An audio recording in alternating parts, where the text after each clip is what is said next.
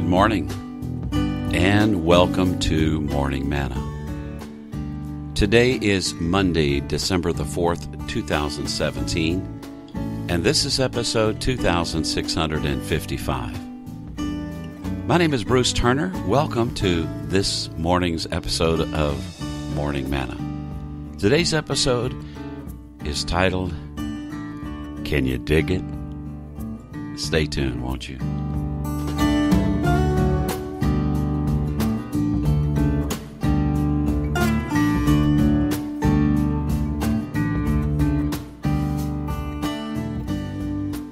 Yesterday, I had a wonderful opportunity to be a part of the ministry of Life Church, Pastor Craig Rochelle.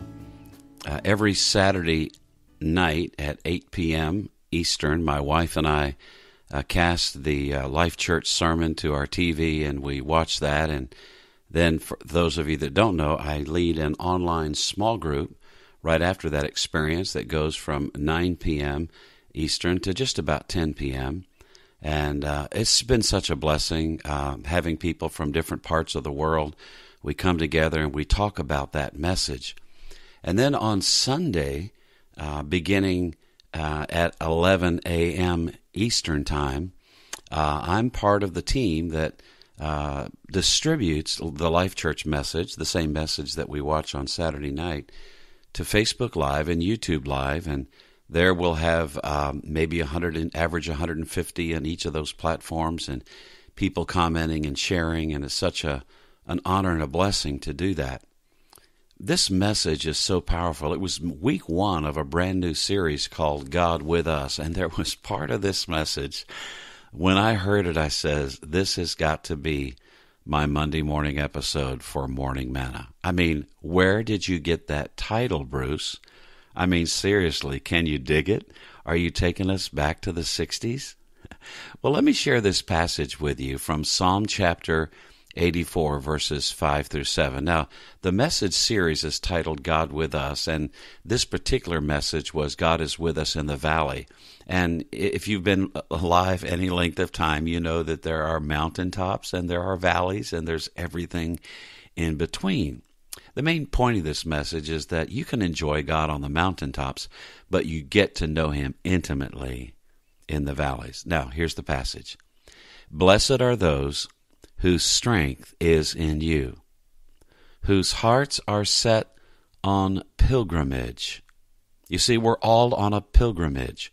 We're all on a journey, and the journey takes different twists and different turns. Sometimes it's on the mountain, sometimes it's on the valley. Now, verse 6 says, as they pass through the Valley of Baka, they make it a place of springs. The autumn rains also cover it with pools.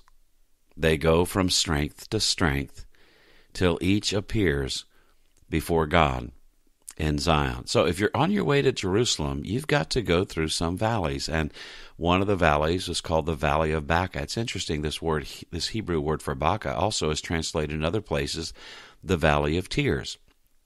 But notice, you pass through the valley. You don't stay there. You pass through the valley.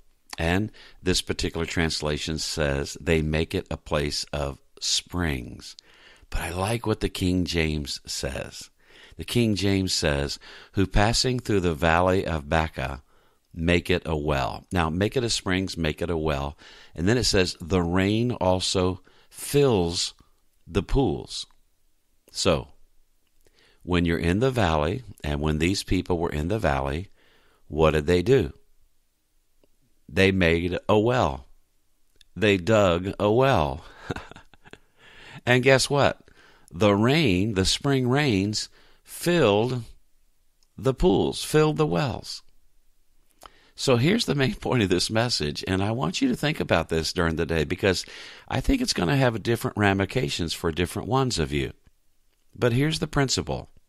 God says, if you dig it, I will fill it. Listen to that again. If you dig it, I will fill it. So, if you're passing through the valley, dig a well. Dig a well. Seek God.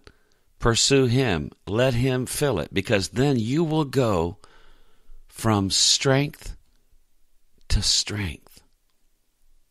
Strength to strength, till each appears before God in Zion.